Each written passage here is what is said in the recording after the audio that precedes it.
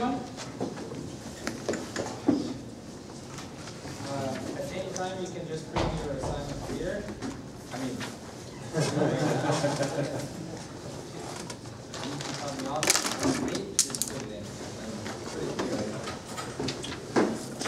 okay, so today we are going to finish the chapter of the deformation and strain. So what we are going to be doing today is trying to decompose any motion into two types of motion. The first is a rotation and the other is a stretch. So if I have a circular object,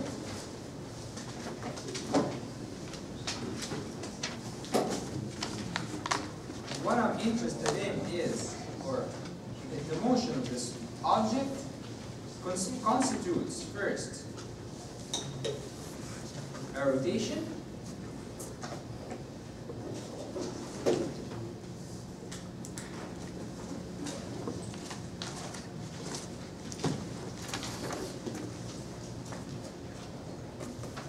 and after a rotation, a stretch.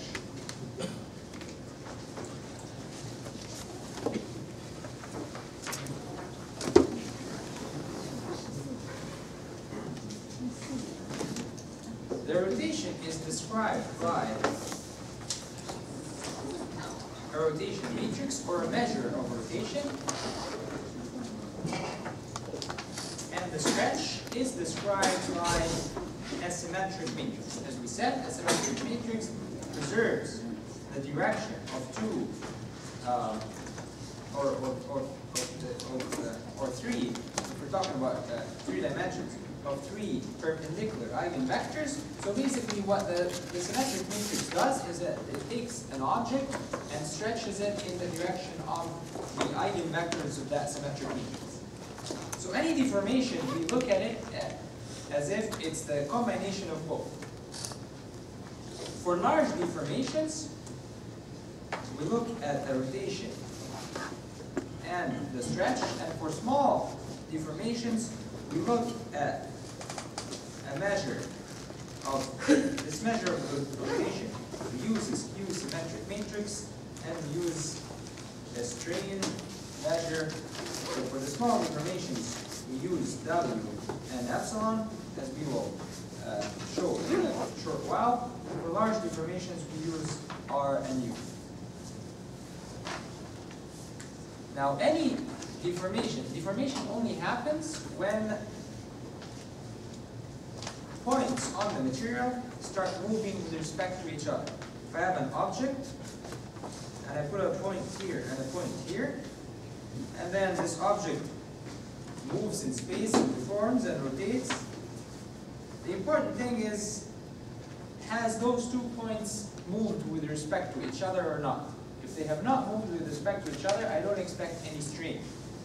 And that's why any measure of deformation or any measure of strain has to have a gradient in it. Because what I'm interested in is the gradient of motion, not the motion. The motion itself could be a rigid body motion, but the strain appears only if there is a gradient of that deformation. Only if partial u by partial x has non-zero components, or if partial u by partial x has non-zero components, therefore we see strain. Otherwise, we don't see strain. If the points keep the distance between themselves, then we don't see any strain. And so the first thing we have to study is what we call the deformation gradient. And we talked about deformations in the previous lecture, at the end of the previous lecture, and what we were interested in is how the object deforms in space. And what we are interested in particular is if I draw a tangent or a tangent to a material line. By a material line, I mean a line of representing some physical points on the object. And I'm tracing those physical points on the deformed configuration. what I'm interested in is if I draw a tangent here, where does this tangent go? Now a tangent on any line, now a line is represented by a one-parameter family of vectors, as we talked about last time. One-parameter family of vectors means this line, if I call it, if I give parameter xc that tells me the length or the distance along this line, then every point is represented by the component x1 of xc, x2 of xc, x3 of xc. This gives me a relationship between this xc and the coordinates of that line. If I would like to know the tangent at any point, all I have to know is the derivative of this x with respect to xc. That gives me three vectors, three components, partial x1 by partial xc, partial x2 by partial xc, partial x3 by partial xc, and that gives me the direction of that tangent. Now what happens to this tangent in the deformed configuration after the material deforms? X, the new component, is equal to x1 of the original point. The original point was called x of xc, and also a function of time, and will preserve the motions that are function in time till the end of the lecture. So x is equal to x1 of capital X, x2 of capital X, x3 of capital X, and the tangent here is equal to partial x by partial xc. But x is already a function of capital X's, so I'm going to take partial x by partial capital X. Now x is a function of x1, x2, and x3, and so I'm going to take partial x1 by partial capital X1 multiplied by partial x1 by partial x2 plus partial x1 by partial x2 multiplied by partial x2 by partial xc, and so on. And once I do this, I'm going to get this matrix that I'm going to call the deformation gradient, the gradient of the deformation, multiplied by the original vector n. Because that's the original vector in the undeformed configuration. So basically, if I draw any vector here,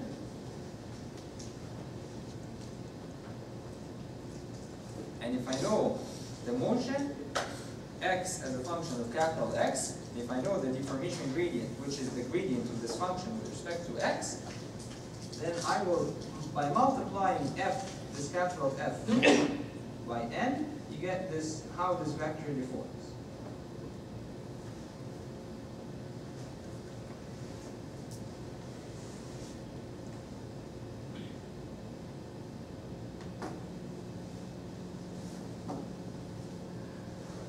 Now, this deformation gradient contains everything that I need to know in terms of changes in length and changes in volume. So, if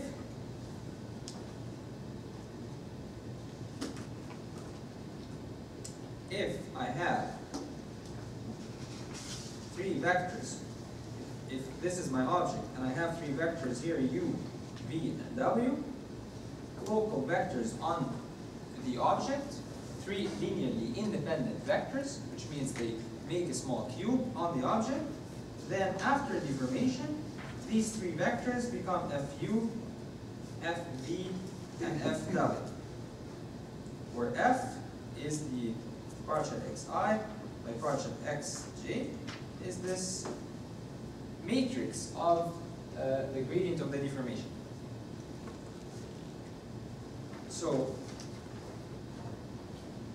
what do we know about the determinant of f? The determinant of f, as we studied earlier, is equal to the new volume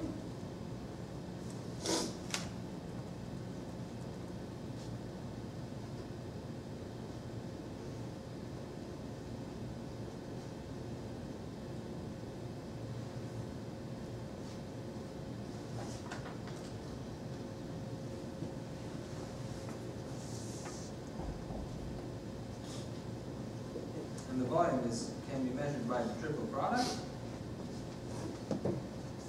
So the determinant of f is equal to the new volume divided by the original volume.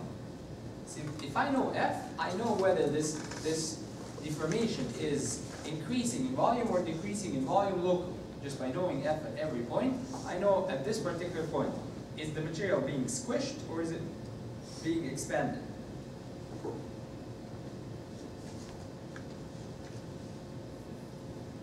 I also know if I have two vectors here, u and v,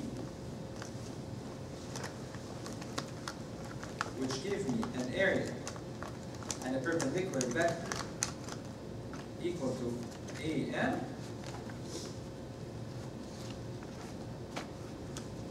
I know how the area changes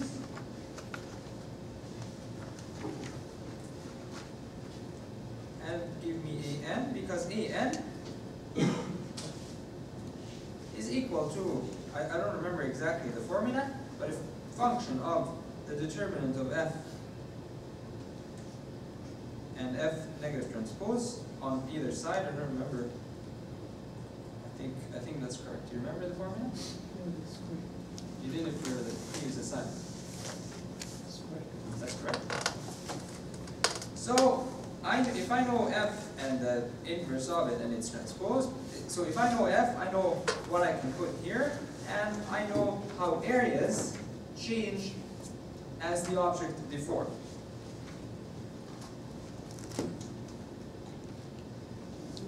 Some materials, as they deform, for example rubber, as it deforms, it keeps its volume.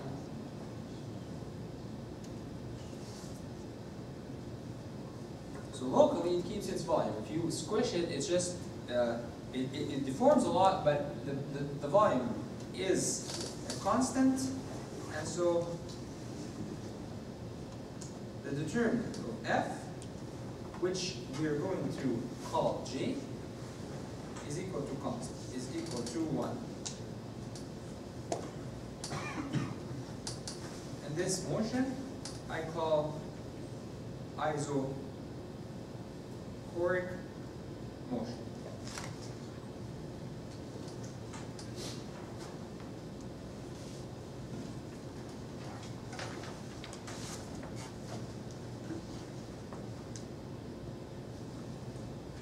And what is the difference between an object that deforms uniformly?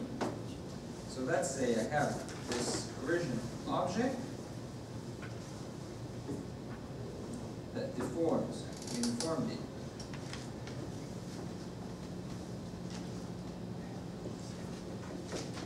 Like this, and another object that once it deforms, it does something like this.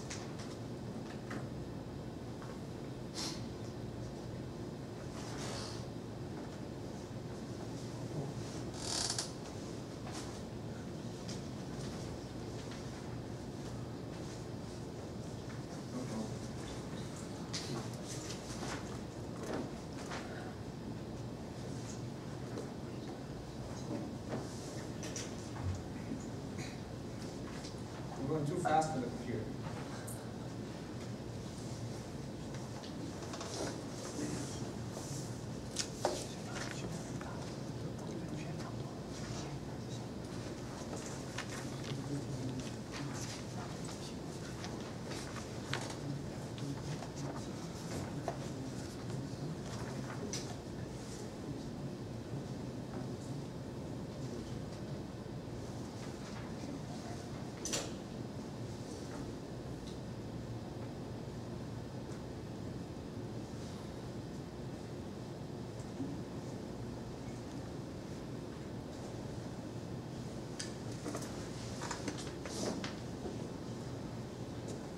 So this is another object that deforms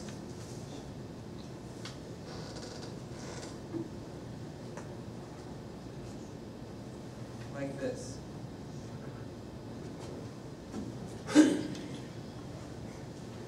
So the first one, we call it a homogeneous F.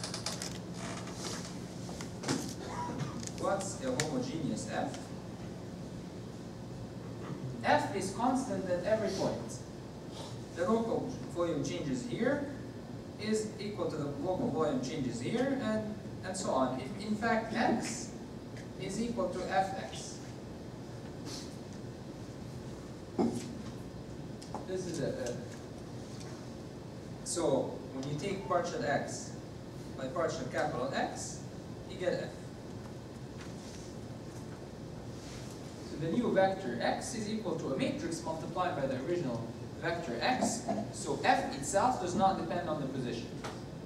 F is constant throughout the object. You have an object and you extend it uniformly such that x is equal to f of x, or any of the previous the motions, the simple motions that we described in the previous lecture. These have homogeneous f because f is constant throughout the whole object. If I have a nonlinear motion where x is a function, a nonlinear function of x, then f, which is equal to partial small x by partial capital X,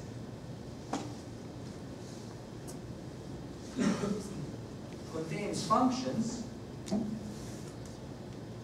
in x1 and x2 and x3, which gives me a local f at every point, non-homogeneous. And as you see here, maybe this area kept its volume, but this area, the volume may be decreased. If I have three vectors right here, they look like they almost kept their directions. Right here, they didn't. So f changes according to the position. This is a non-homogeneous motion.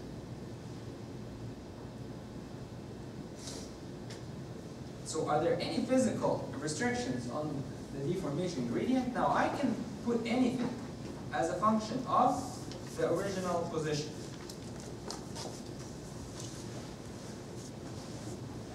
But physically,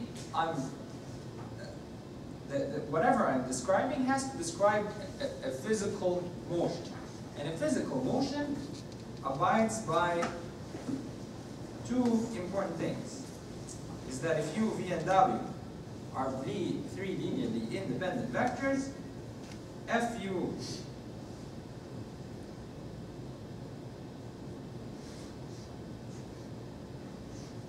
the three new vectors have to be linearly independent as well.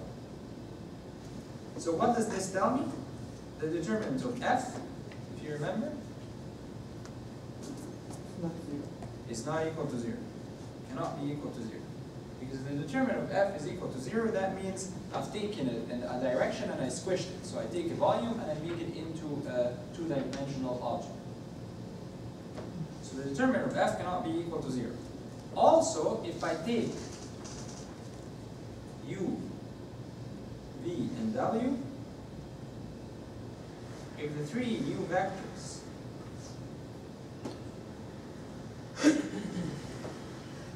follow a different orientation, then the determinant of f in this case is less than 0.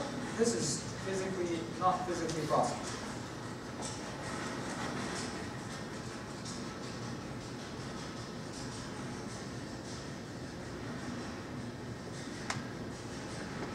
It's not physically possible because I'm taking an object and I'm turning it inside out, or kind of doing a reflection as I'm deforming. So the determinant of f has to be greater than 0.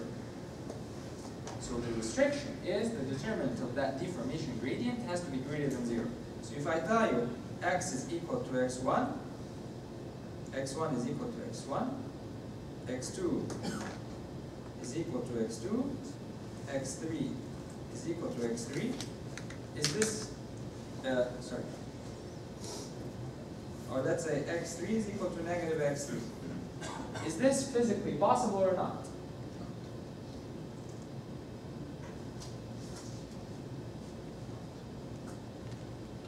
it's not possible because I'm taking an object and I'm reflecting it. I'm taking all the x3 coordinate and I'm giving you a negative object. So this is physically not possible because in this case, f is equal to 1, 0, 0, 0, 1, 0, 0, 0, negative 1. The determinant of f is equal to negative 1.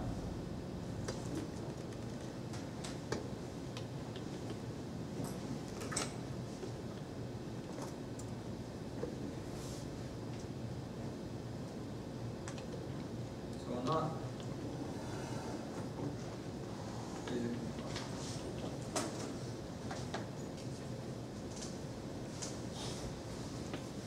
so the deformation gradient, just this is problem just to explain to you what the function of the deformation gradient is. If I have a vector dx on the object and a vector dy on the object and another vector z, original vectors on the object, they deform into these three directions.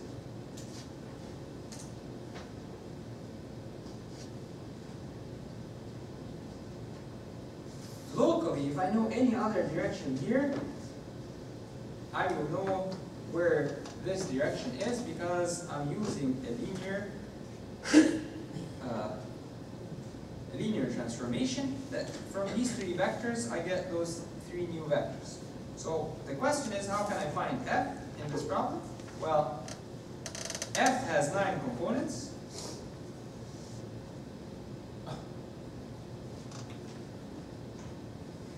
So I need 9 equations in 9 unknowns. And the 9 equations are, if this is capital Dx,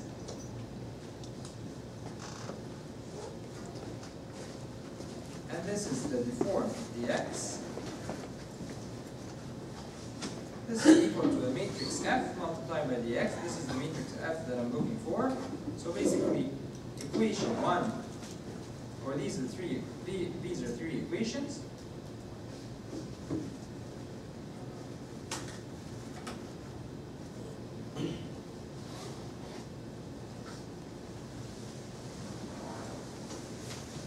Multiplied by 1,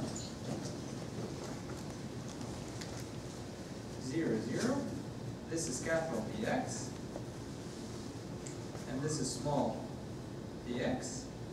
These are 3 equations, equation 1, equation 2, equation 3, and then I can repeat for dy is equal to f capital dy, small dz is equal to f capital dz. I have 9 equations in 9 unknowns.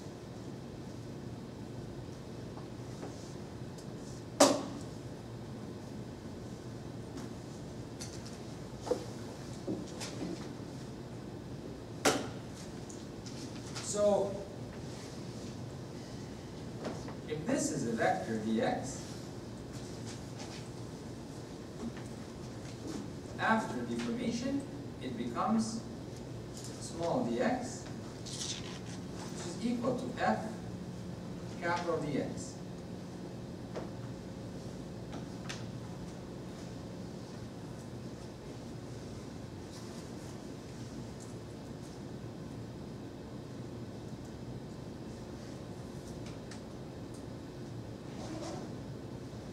This is the original vector dx. Then I'm interested in how dx changes. Dx changes by this vector. So what is this vector? This is equal to dx minus dx, which is equal to f capital Dx minus dx, which is equal to f minus I dx, which is equal to partial x, partial capital X, the deformation gradient, minus I multiplied by dx.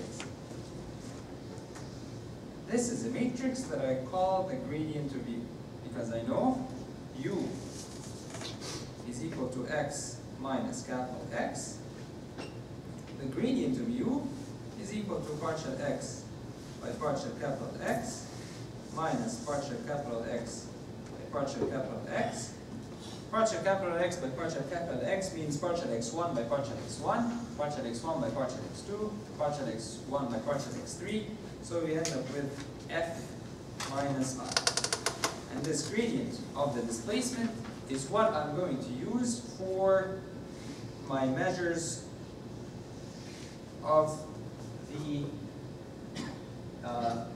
strain measure, the small strain measure.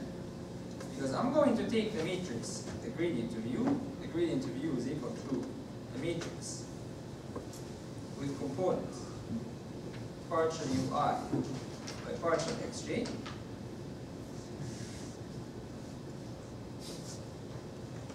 and I'm going to decompose it into two matrices. The first one is I'm going to call the small strain matrix, which is equal to half the gradient of u plus the gradient of u transpose. So the symmetric part of the gradient of u.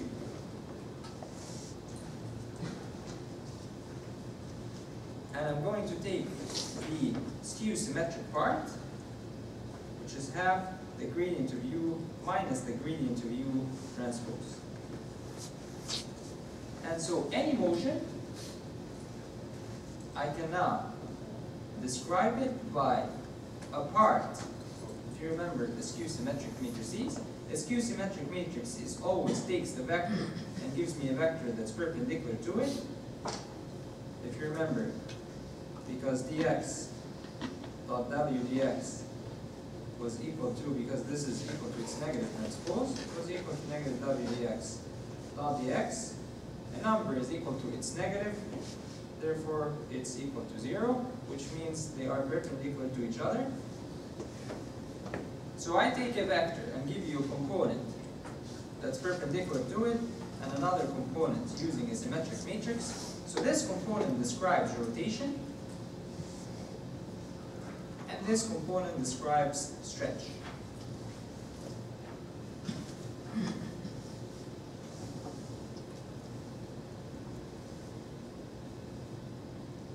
So this strain matrix, which is equal to half the gradient of u plus the gradient of u transpose, has components that look like this.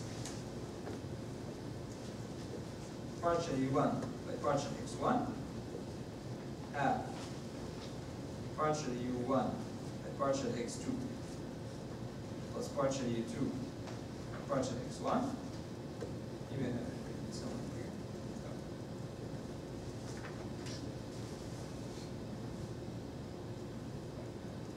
here. And so on. Half partial u1 by partial x3 plus partial u3 by partial x1. And here you have partial u2 by partial x2 and partial u3 by partial x3. So what are these different components in the matrix? What is this? And what are these?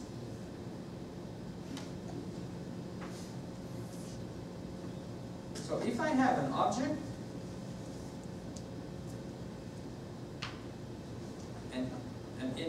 so I'm always looking at a small cube inside the material under the magnifying glass. If I look at this small cube inside the material,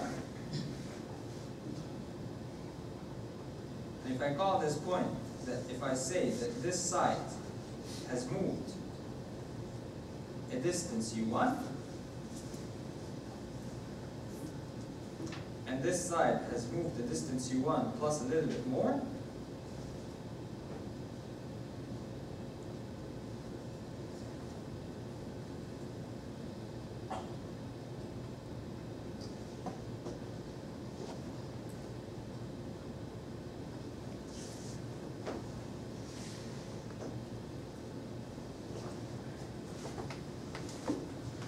small strain, or delta, over L naught,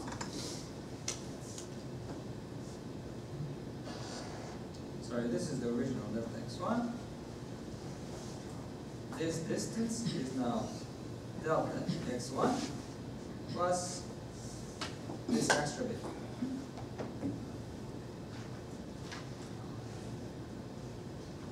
So the strain in this direction will be equal to partial u1 by partial x1 multiplied by delta x1 over delta x1,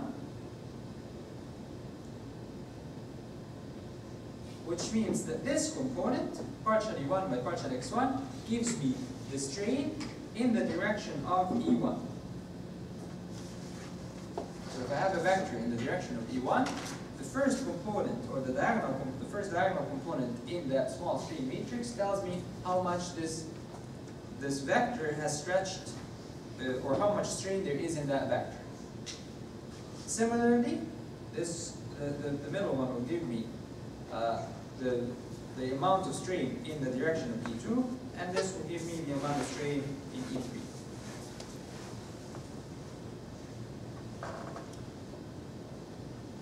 Now what about the off-diagonal component? Let's look at the off-diagonal component. And now look at the shear deformation associated with any motion.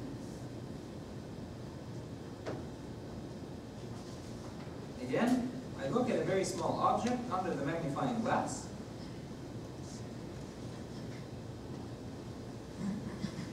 This is delta x1. This is delta x2. As the object deforms, if there is shear deformation, this point has moved upwards u2. This point will have moved upwards u2 plus a little bit more, partial u2 by partial x1 delta x1.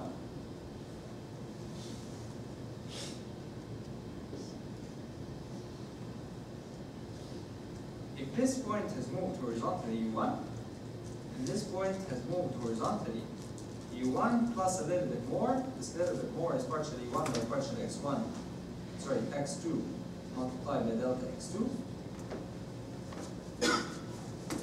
The shear strain, we describe it using this angle plus this angle. And this angle will be equal to this extra bit divided by delta x1, and this angle will be equal to this extra bit divided by delta x2, and so the shear strain, or the engineering shear strain,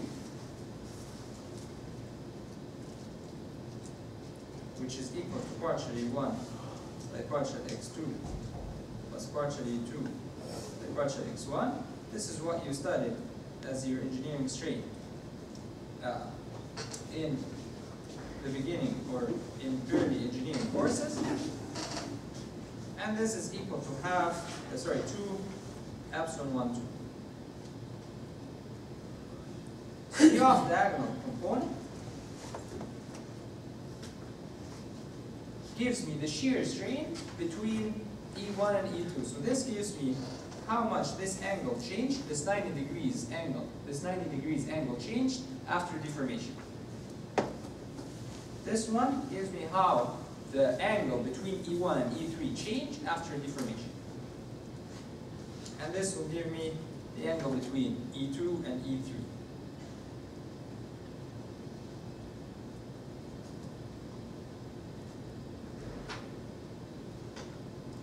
The infinitesimal rotation matrix, which is the skew symmetric part,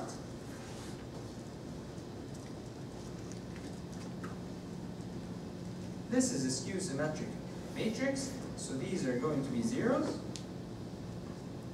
This will be partial u1 by partial x2 minus partial u2 by partial x1, and so on. So what does this give me if I have an object that's rotating in space.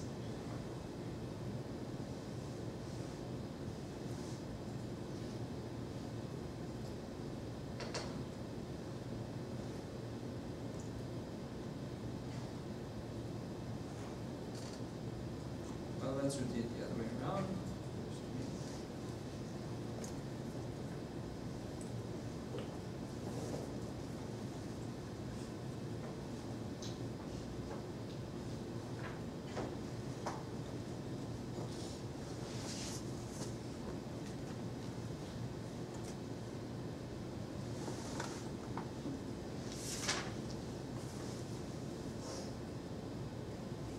This point has moved u1. This point has moved u1 plus partial u1 by partial x2 delta x2. And if this point has moved u2, this point has moved u2 minus partial u2 by partial x1 delta x1. And so this gives me half this plus this, and so it gives me the angle of rotation around the vector E3. And this would give me the angle of rotation around, so this would be partial U1 by partial x3, so around E2, and this will be around E1.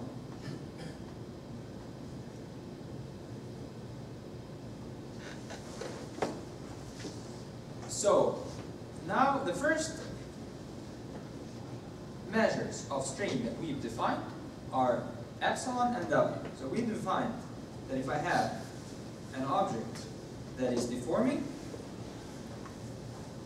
at every point I can have two matrices. The first matrix is epsilon, which is equal to half the gradient of U plus the gradient of U transpose. And the second matrix is W, which is equal to half the gradient of U minus the gradient of U transpose. And I'm claiming that these two matrices are very good in describing the strain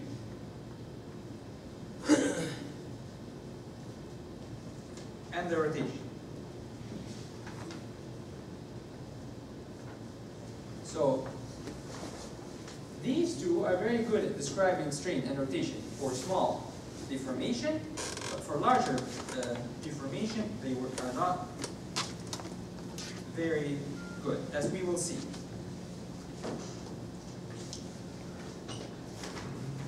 So a cube of unit length has one vertex situated at the origin of the coordinate system and three sides situated along the three orthonormal basis vectors E1, E2, and E3. And then deformation is applied such that the cube rotates around an axis of rotation U that's equal to 1, 1, 1. And it's rotating with an angle theta.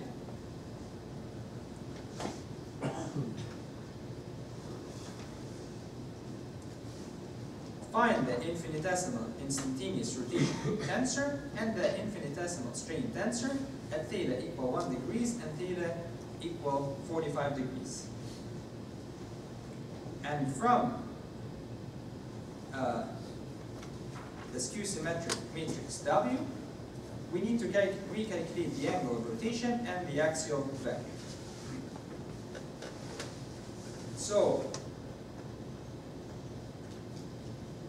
the displacement of the object is described using rotation matrix Qx. And this, in this example, I use rotation matrix in mathematics. Of theta around 1, 1, 1.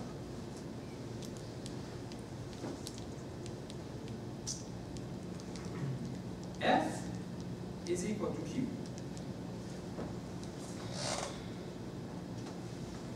The small, or the gradient of U, is equal to F minus I, which is equal to Q minus I. the small strain matrix is equal to half the gradient of U plus the gradient of U transpose. Half Q minus I, half Q plus Q transpose minus 2I.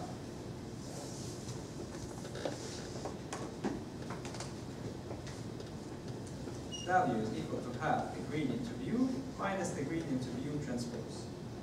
This will be equal to half Q minus Q transpose.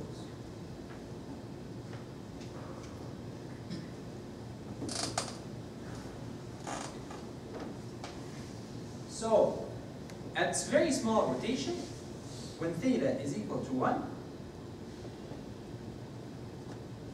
so we need to calculate both those matrices at theta equal 1 and at theta equal 45 degrees. At theta equal 1,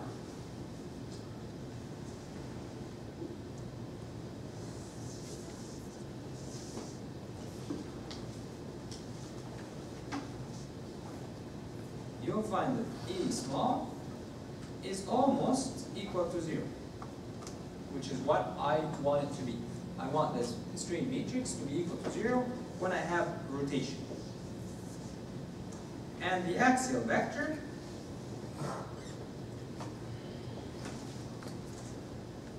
of the skew symmetric matrix,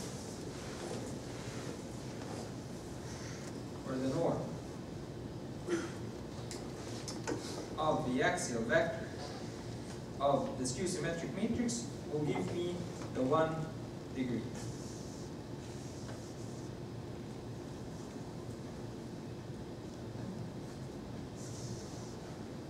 Now at theta equal 45 degrees, you'll find epsilon small is not equal to 0, which means that this matrix, I cannot use it to predict any strain, and the norm of the axial vector will not be equal to the 45 degrees. So at larger rotations, I cannot use these two measures to describe my the deformation of the object.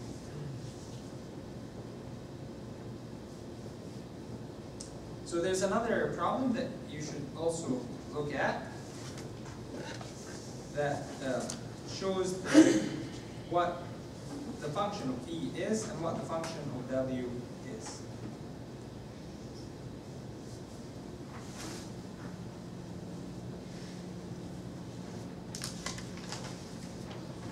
All right, so is there a better measure for describing rotations and stretches in larger deformations? So I'm just going to go just to the figure to explain to you what I'm going to be trying to do now. Any deformation, I can look at it as if it is a combination, as I said, of a stretch and then a rotation. The stretch is performed along the eigenvectors of a symmetric matrix, and then a rotation matrix takes whatever object I have stretched and does a rotation to.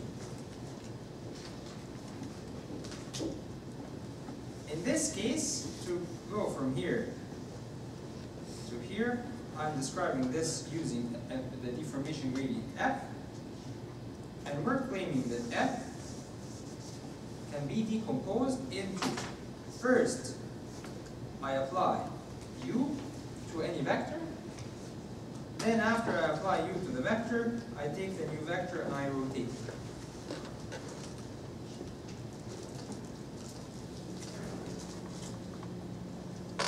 Or we can also see the same motion as if first I take those two vectors or all these vectors, and I do a rotation. So first I apply a rotation, and then after I apply the rotation, I apply extension using a symmetric matrix, V,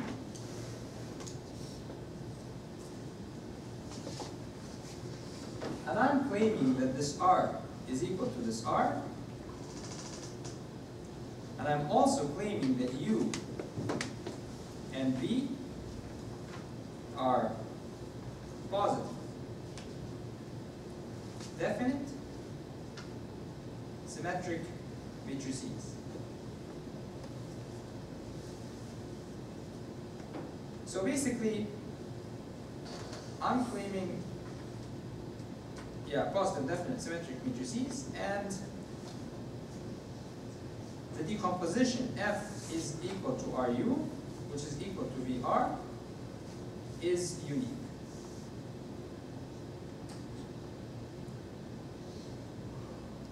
What is it? What does all this mean? It means, so, the following.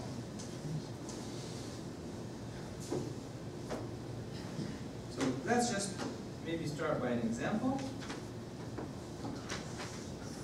I is equal to the identity matrix is equal to 0, 1, 0, 0, 1. You can look at it as if it's the multiplication of a rotation matrix 1. So here, this is F.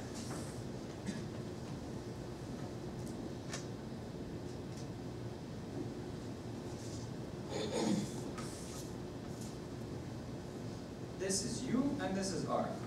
This is a rotation matrix, and this is a positive definite symmetric matrix. Now this decomposition is unique. Why is it unique? Well, let's try any other matrices that when I multiply them by each other, I get this I. One of them is rotation, and the other one is a symmetric matrix. I can put here negative 1, 0, 0, 0, 1, 0, 0, 0, 1. This has to be negative 1, 0, 0, 1, 0. This is symmetric, but not positive definite. This is rotation. Or let's put here negative 1 to make it a rotation. So this is a rotation matrix. The other one is symmetric, but it's not positive definite.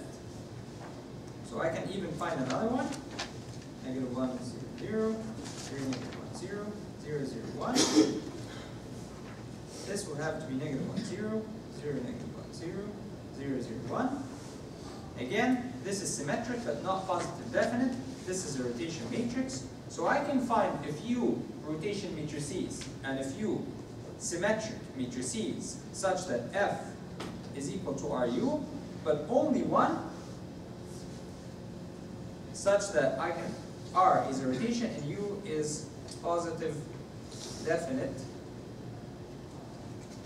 symmetric matrix. There's another example that I have in the book. One sec, I can find it. Or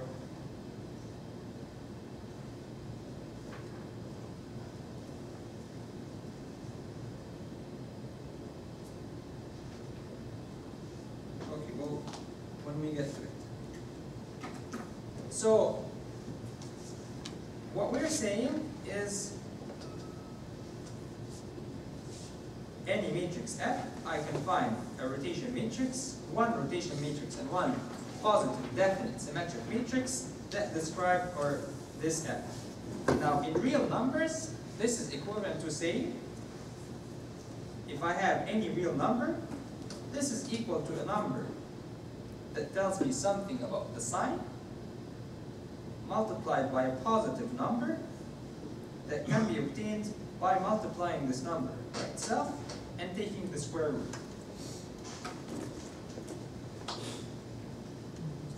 Seven is equal to 1, the square root of this number by itself. Negative 50 is equal to negative 1, multiplied by the square root of -50, -50. What I'm doing here for real numbers, now because this positive square root is always unique, it's unique for the real numbers, we are going to show that this also applies for matrices. For matrices, I'm able to find one square root of something, and we'll talk about it. I'll first give you 5 minutes, and then we're going to go through some rigorous proofs. So I want you to be awake.